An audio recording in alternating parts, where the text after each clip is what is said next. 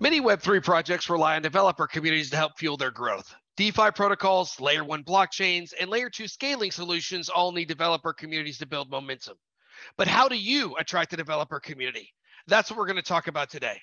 My name is Rory, and I've helped grow the Chainlink community since day one. And in this quick video, I'll be sharing 4 key steps that will help you attract an engaged developer community. So let's get right into it. Step 1, define the purpose of your developer community. The first step to building a developer community is to really ask yourself why. Why do you need one? And why would developers want to be part of it? The thing is, communities usually form naturally. People are slowly pulled together towards a center of gravity, a shared passion, a common goal. But it's hard to create one deliberately, and it certainly doesn't happen overnight. The best thing you can do is to be clear on what's going to be your center of gravity. Think about the kinds of developers that you want to involve. Understand what they're passionate about. Then you can figure out your shared values. These values will then help to shape your messaging, the content you create, and the whole design of your community experience. This really brings us to step 2, which is designing the community experience. Community experience covers the entire journey that brings developers into your community, how they interact with one another, and how you will interact with them. For developers, this journey usually starts with content and code. They'll spend time reading your documentation and trying things out on their own. But if they get stuck, they might choose to get help from other users. This means that they need to sign up to a discussion forum or your Discord server. This may sound really simple, but you need to put thought into how this process feels, not into just how it works. For example, how will your content speak to developers as they move through this process? Pay close attention to the copy on your sign-up pages, your invitation email, and your first welcome message. Start with a small set of discussion channels or topics. In the early stages, try to personalize your messaging and your onboarding experience as much as you can. Show an interest in every new member and make sure that they feel welcome. Step 3, focus on your first 10 members. While you might feel pressure to grow your community as fast as you can, getting it right early on should really be your priority. There are many advantages to having a small community, and once you get bigger, you're never going to have these advantages again.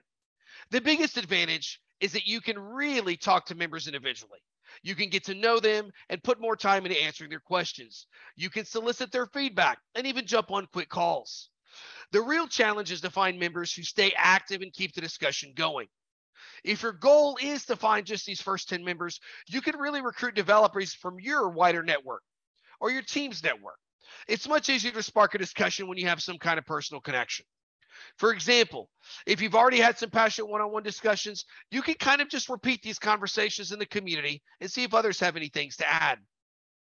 That brings us to step 4, which is growing your community with content and incentives.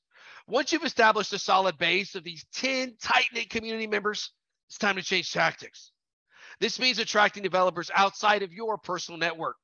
To do this, you need to create content that goes beyond pure technical documentation. This content should add value to the developer and really inspire discussion in your community. If you spend enough time nurturing these first 10 members, you should already have a good idea of what topics resonate and which don't. Use these topics to create a content plan that covers the next 3 months so that you can plan ahead. Another tactic is to run bug bounties and different types of competitions to get developers building with your technology. Once you move up the funding ladder, you can also continue a developer grants program. Think about the projects around you. If they're running things such as hackathons, ask to join them. It's a lot easier than organizing things on your own. Tactics like these can pull developers in your community because they will eventually turn to your discussion forums and your Discord for help. Just make sure your assignments are well designed and give developers the freedom to be creative. That's really all I have for now. We hope that you found this content useful.